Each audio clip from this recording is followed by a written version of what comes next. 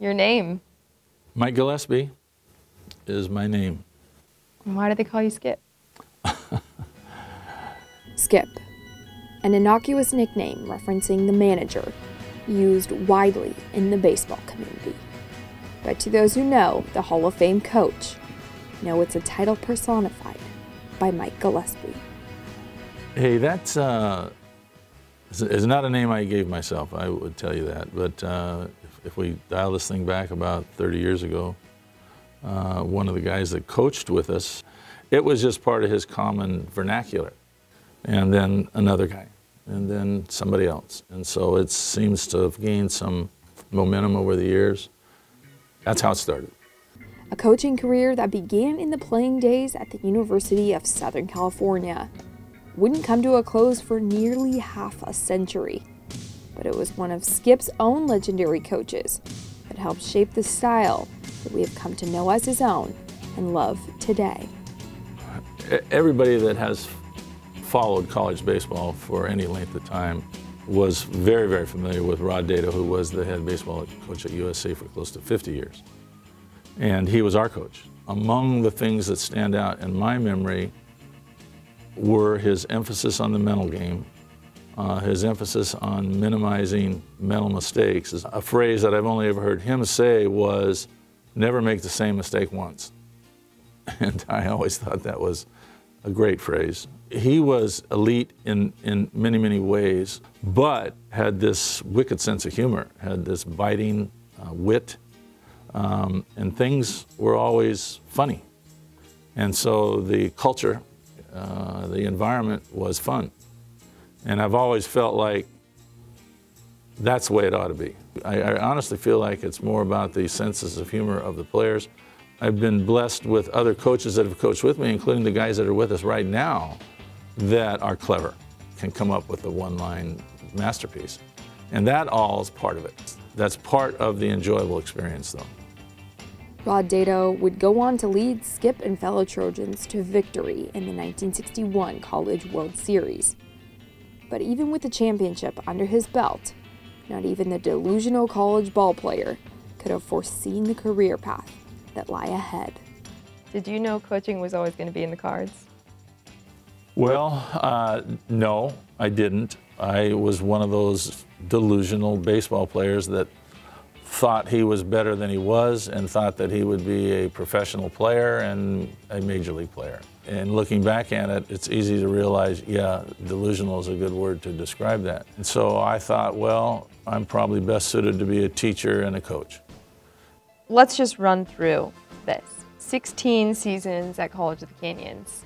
Yes. 20 seasons coaching USC. A season in the minors and 11 seasons here at UC Irvine. Did you ever envision that it would be 48 years of coaching for you? No. There was a time I was a young and spry 60 years old. Okay. Oh, to be 60 again. So we were talking about contract, and they asked me, how long would you want to do this? And I chose arbitrarily, I chose 7, because I thought, who in the hell would want to do this past the age of 67? And so I'm trying to illustrate that no, I never, if we dial it all the way back, I couldn't have been able to foresee this. And even at that point, at age 60, I couldn't foresee that I'd still be doing this close to 20 years later. The thing I've always enjoyed the most is the competition of the games. I think that's not what we're supposed to say as an answer to that question. We're supposed to say I really enjoy working with kids and the youth of America and teaching, in this case, teaching the game and teaching the skills of the game. And I do like all that, I do. I don't think I've ever had a day where I did not want to go to practice. However, it's the games it's why we do it.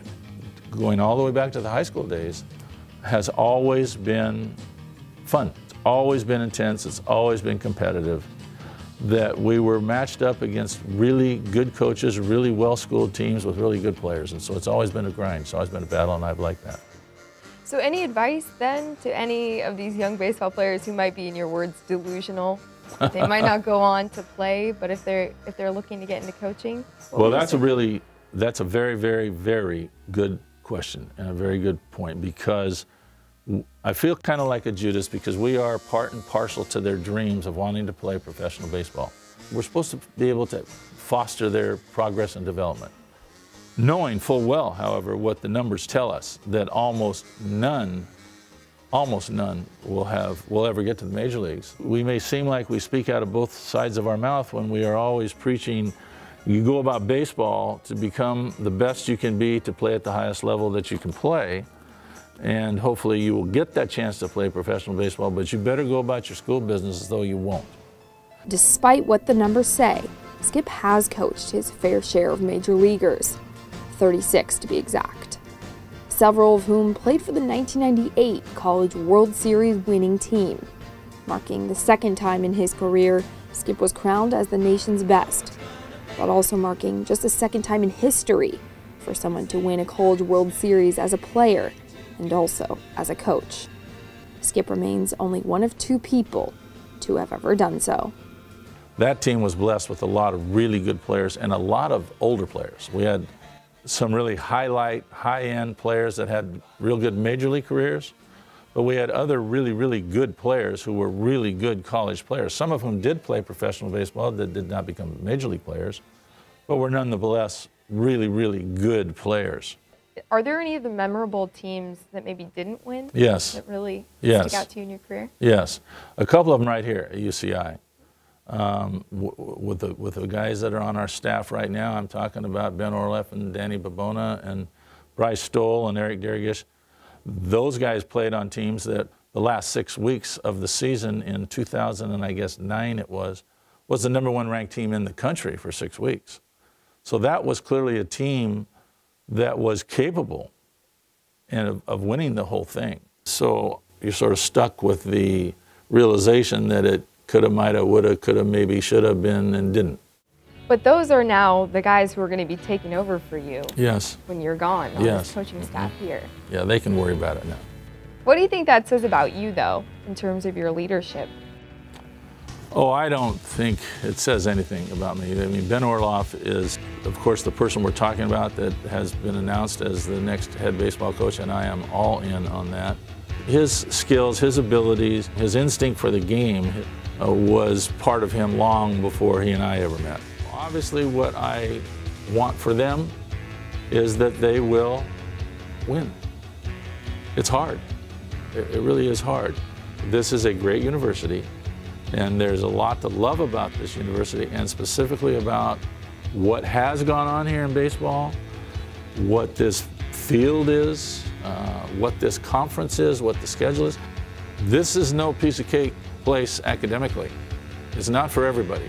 What I know as an absolute, it's a matter of fact, that Ben Orloff is a worker, and whoever will be on his staff will be a worker, and that is what it takes. Through the players turned coaches and the coaches turned successors, the major leaguers who panned out and the dozens more who didn't. The accomplishments that Skip remains most proud of are the ones that extend far beyond the ballpark. Now, with the perspective of hindsight and with all these years and all these players, you can't help but realize that so many have done so well in their professions, in their personal lives, with their families. I feel every bit as proud, certainly as admiring of those guys that have gone on to whatever it's been and had real successful lives. I think that's probably the thing that I feel best about. What I hope is that the players that played in all these different places I've been would say that they had a great experience. They enjoyed it.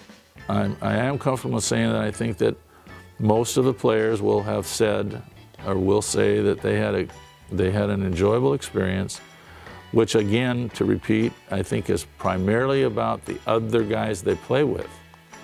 You know, I've been out there lurking while these practices and games are going on. I hope that they would say that they enjoyed being in our programs.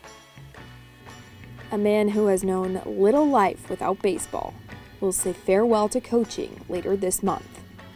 Our hats go off to you, your Hall of Fame career, and your decades of contributions to UC Irvine and all of collegiate baseball. Thank you, Mike Gillespie.